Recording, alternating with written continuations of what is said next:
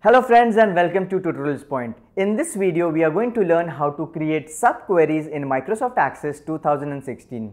In our previous video, we have already learned how to create a query and how to run that query. Now what we are going to do is that we are going to create a query in such a way that it will be a field in another query or it will be a criteria in the query fields. Sometimes what happened, we use this particular field criterion for such a result that where I want to restrict a particular data or where I want to limit the field values. We'll get a better understanding of it, why we create subqueries and how to create a relationship between them in our practical approach. In this video, we are going to learn how to create subqueries in Microsoft Access 2016. So in order to do that, I need to go to the Create tab, and under the Queries group, I will select Query Design. Alright, so now it is asking me which table you like to pull up. So I say I'd like the customers table and I will select the orders table. I'll simply select close. Now I have the orders table, I have the customer table.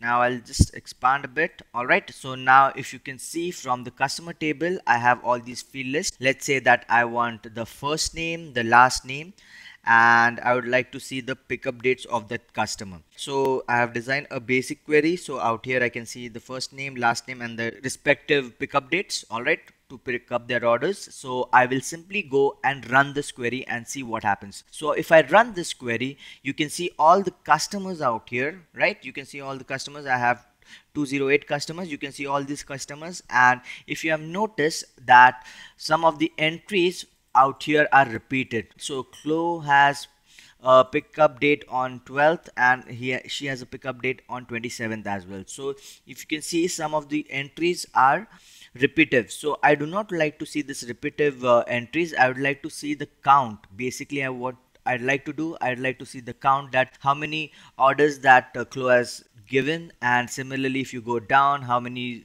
orders Zoe has given. So this is what I'd like to count, and I would create a subquery for the same. So in order to do that, I will go under the design tab again. Now this time under the design tab, I will go to the design tab and I'll select the total parameter. Alright, so now out here you can see I have this total group. So under the pickup date, if I go under the group by drop down menu, this time I will select count, because I want to know the number of count that the particular customers has given.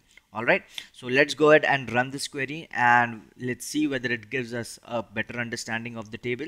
So if I select run, now if you can see I have 198 records only, and this time it will be all unique records. And if you can see that if I go down, if I search for Chloe, yes, Chloe has placed an order 2 times. That's what we have seen. And similarly for Zoe, so if I go down a bit, so you can find Zoe as well, and you can see that Zoe has placed an order for twice. So this is how you can run a subquery in Microsoft Access 2016.